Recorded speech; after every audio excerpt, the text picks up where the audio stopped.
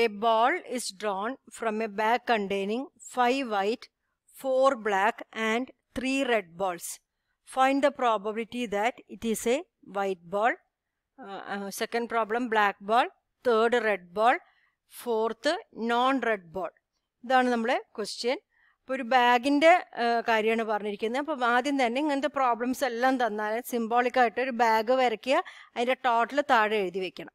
അപ്പം ഇവിടെ 5 വൈറ്റ് ഉണ്ട്, 5 white, 4 black and 3 red balls ആണ് നമ്മളെ കയ്യിലുള്ളത് അല്ലേ. അപ്പോൾ ഇതൊരു ബാഗിലുള്ള ബോളുകളാണ്. അപ്പോൾ അങ്ങനെ ബാഗിൽ ടോട്ടൽ എത്ര ബോൾസ് ആണുള്ളത്? ടോട്ടൽ 12 ബോൾസ് ഉള്ള ഒരു ബാഗാണുള്ളത്. അതിൻ്റെ ഉള്ളിൽ നിന്ന് നമ്മൾ എന്താ ചെയ്തിരിക്കുന്നത്? ഒരു ബോളിനെ പുറത്തെടുത്തിരിക്കുന്നത്. ഇതാണ് നമ്മളെ random experiment. Drawing A ball from among 12 balls അല്ലേ. അപ്പോൾ ഇവിടെ total number of cases n is equal to 12 ആണ്. 12 ബോളുകളുടെ നിന്നാണ് ഒരു ബോൾ സെലക്ട് ചെയ്യണം. എത്ര രീതിയിൽ സെലക്ട് ചെയ്യാം? 12 വേസിൽ സെലക്ട് ചെയ്യാം അല്ലേ. അപ്പോൾ total number of cases n is equal to 12.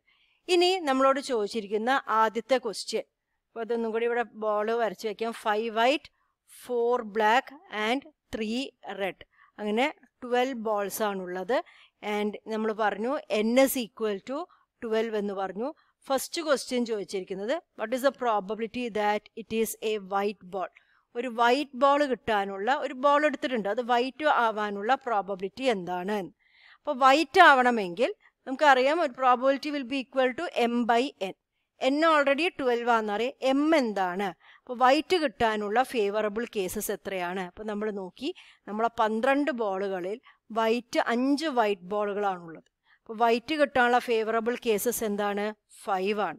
അപ്പോൾ the probability of getting A white ball is 5 divided by 12. Okay, ഇപ്പോൾ സെക്കൻഡ് ക്വസ്റ്റ്യൻ ചോദിച്ചിരിക്കുന്നത് find the probability that it is A black ball. ഒരു black ball കിട്ടാനുള്ള probability എന്താണ്? 12 ബോളുകളുടെ ഇടയിൽ നിന്ന് ഒരു ball select ചെയ്തിട്ടുണ്ട്. Again probability by definition is favourable cases m divide by total number of cases n which is equal to total number of cases ഈ random experiment മുഴുവനും 12 ആണ്.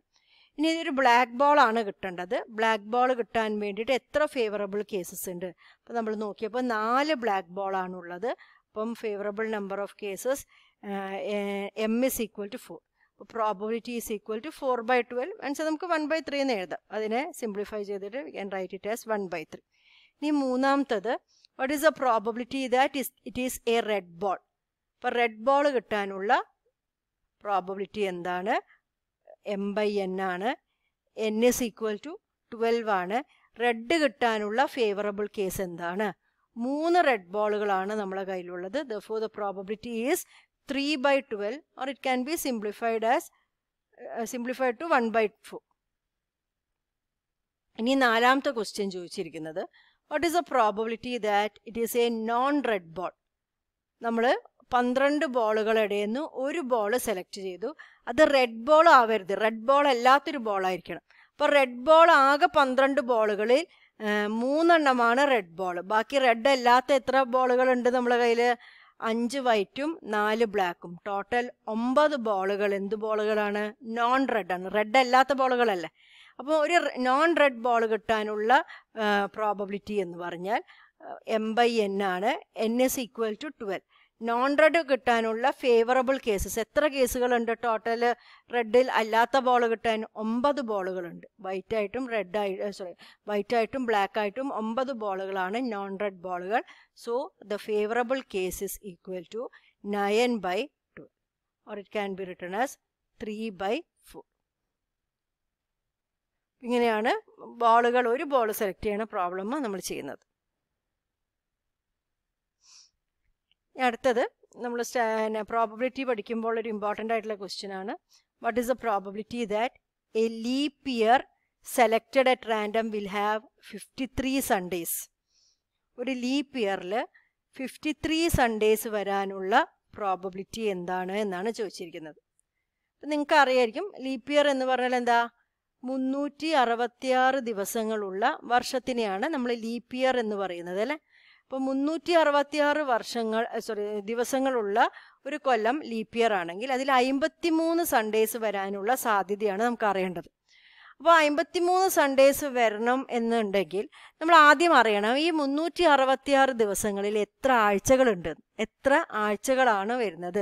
കാരണം ഓരോ ആഴ്ചയുണ്ട്, ഒരു കംപ്ലീറ്റ് വീക്ക് ഉണ്ടെങ്കിൽ ഒരു സൺഡേ എന്തായാലും ഉണ്ടാവും അല്ലേ. അപ്പം അങ്ങനെ എത്ര കംപ്ലീറ്റ് വീക്സ് വരുന്നുണ്ട് എന്ന് നോക്കാം. അപ്പോൾ അതിനായിട്ട് ഞാൻ എന്ത് ചെയ്തു, ഒരാഴ്ച എന്ന് കാണാൻ വേണ്ടിയിട്ട് 7 കൊണ്ട് ഡിവൈഡ് ചെയ്തു. 366 ദിവസങ്ങളെ 7 കൊണ്ട് ഡിവൈഡ് ചെയ്താൽ നമുക്ക് എത്ര ആഴ്ചകളുണ്ട് എന്ന് കിട്ടും. അപ്പം 366നെ 7 കൊണ്ട് ഡിവൈഡ് ചെയ്യുമ്പം 52 എന്ന് കിട്ടും. ഒരു 2 റിമൈൻഡറും വരും. അപ്പോൾ അതിൻ്റെ അർത്ഥം നമുക്ക് 52 ഫുൾ ഡേയ്സും ഫുൾ വീക്സും ഉണ്ട്, കംപ്ലീറ്റ് വീക്സും ഉണ്ട്, 52 വീക്സും ഉണ്ട്, 2 എക്സ്ട്രാ ഡേകളും ഉണ്ട് എന്നാണ് അതിൻ്റെ അർത്ഥം. അപ്പം 366 ദിവസങ്ങളിൽ 52 കംപ്ലീറ്റ് വീക്സ് ഉണ്ട് എന്ന് പറഞ്ഞു കഴിഞ്ഞാൽ, കംപ്ലീറ്റ് വീക്സ് ഉണ്ടെങ്കിൽ അതിൽ 52 സൺഡേസ് ഉറപ്പല്ലേ. അപ്പം 52 സൺഡേസ് ഉണ്ട് എന്ന് നമുക്ക് ഉറപ്പാട്ടോ അല്ലേ. ഇനിയിപ്പം നമുക്ക് 53 സൺഡേസ് വേണമെങ്കിൽ നമ്മൾ എവിടെ നോക്കിയാൽ മതി, ഒരു എക്സ്ട്രാ 2 ദിവസം വരുന്നുണ്ട്. ഈ എക്സ്ട്രാ 2 ദിവസത്തിൻ്റെ കൂട്ടത്തിൽ ഒരു സൺഡേ കൂടി വരികയാണെങ്കിൽ നമുക്ക് പറയാം ലീപ്പ് ഇയറിൽ 53 സൺഡേസ് ഉണ്ട്. അപ്പം നമ്മളെ ക്വസ്റ്റ്യൻ ഇപ്പോൾ നമ്മൾ ഈ 366 ദിവസങ്ങൾ നോക്കുക എന്നുള്ളത് മാറിയിട്ട് നമ്മൾ ഈ 2 എക്സ്ട്രാ ഡേയ്സ് എന്താണെന്ന് നോക്കിയാൽ മതി. അതിൽ ഒരു സൺഡേ വരുന്നുണ്ടോ എന്ന് നോക്കിയാൽ മതി ക്വസ്റ്റ്യൻ. കാരണം 52 സൺഡേസ് ഓൾറെഡി റെഡി ആയിട്ട് നിൽക്കുന്നുണ്ട്. 52 സൺഡേസ് നമുക്ക് കിട്ടിക്കഴിഞ്ഞു, കാരണം 52 കംപ്ലീറ്റ് വീക്സും ഉണ്ട്. അപ്പോൾ ഈ 2 എക്സ്ട്രാ ദിവസങ്ങൾ എന്തൊക്കെയാവാം എന്നാണ് നമ്മൾ നോക്കാവുന്നത്. അപ്പോൾ ഇറ്റ് ക്യാൻ ബി, ഈ 2 എക്സ്ട്രാ ദിവസങ്ങൾ എന്തൊക്കെയാവാം, സൺഡേ മൺഡേ ആയിക്കൂടെ, എക്സ്ട്രാ വരുന്നത് സൺഡേ മൺഡേ ആവാം, അല്ലെങ്കിൽ മൺഡേ ട്യൂസ്ഡേ ആവാം അല്ലേ, അല്ലെങ്കിൽ ട്യൂസ്ഡേ വെനസ്ഡേ, അല്ലെങ്കിൽ Wednesday Thursday, or Thursday Friday, Thursday Friday ആവാം, അല്ലെങ്കിൽ ഫ്രൈഡേ സാറ്റർഡേ ആവാം, or it can be Saturday Sunday. 2 ദിവസങ്ങൾ ഇങ്ങനെയുള്ള ഏതെങ്കിലും ഒരു കോമ്പിനേഷനിലല്ലേ വരാൻ പറ്റുള്ളൂ അല്ലേ. അങ്ങനെ അപ്പോൾ ടോട്ടൽ എത്ര കോമ്പിനേഷൻസ് ഉണ്ട്, ടോട്ടൽ ഇവിടെ 7 കേസുകളുണ്ട് അല്ലേ. ഈ 7 കേസുകളിൽ സൺഡേ വരുന്ന ഫേവറബിൾ കേസസ് ഏതൊക്കെയാണ്, ഒന്നില്ലെങ്കിൽ സൺഡേ മൺഡേ വരിക, അല്ലെങ്കിൽ സാറ്റർഡേ സൺഡേ വരിക. അപ്പോൾ സൺഡേ വരുവാൻ ഫേവറബിൾ ആയിട്ട് എത്ര കേസസ് ആണുള്ളത്, 2 കേസുകളാണുള്ളത്. ടോട്ടൽ എത്ര കേസുകളാണ് നമ്മൾ എഴുതിയിരിക്കുന്നത്, 7 കേസസ്. അപ്പോൾ probability that A leap year has 53 Sundays, probability of 53 Sundays is equal to എന്താണ്, 2/7 ആണ്. അതായത് നമ്മളെ ക്വസ്റ്റ്യൻ 366 ദിവസങ്ങളിൽ ഈ 2 ഡേയ്സിലേക്ക് മാറിക്കഴിഞ്ഞിരുന്നു. അതുകൊണ്ട് നമുക്ക് ധൈര്യമായിട്ട് പറയാം ഈ 2 ദിവസങ്ങൾ മാത്രം ശ്രദ്ധിച്ചാൽ മതി. അത് 7 കോമ്പിനേഷനുകളാണ് ഉണ്ടായിരുന്നത്. അതിൽ 2 കേസുകളാണ് പിന്നെ സൺഡേ വരാൻ ഫേവറബിൾ ആയിട്ടുള്ളത്. അപ്പോൾ 2/7. അപ്പോൾ ഈ പ്രോബ്ലം ഇങ്ങനെയാണ് ചെയ്യുക. ഇതേമാതിരി വെച്ചാൽ ഒരു നോൺ ലീപ്പ് ഇയറിൽ 53 സൺഡേസ് വരാനുള്ള പ്രോബബിലിറ്റി ചോദിച്ചാൽ നിങ്ങൾ എങ്ങനെയാണ് നോക്കുക. നോൺ ലീപ്പ് ഇയർ ആണെങ്കിൽ, സാധാരണ ഇയർ നോൺ ലീപ്പ് ഇയറിൽ ഇപ്പോൾ 53 സൺഡേസ് വരാനുള്ള പ്രോബബിലിറ്റി എന്ന് പറഞ്ഞാൽ നിങ്ങളിത് എങ്ങനെ ചെയ്യും. അപ്പോൾ നിങ്ങൾ നോക്കി, നോൺ ലീപ്പ് ഇയർ പറഞ്ഞാൽ സാധാരണ വർഷം, അപ്പോൾ ഈ 365 ദിവസങ്ങളുള്ള വർഷമാണ്.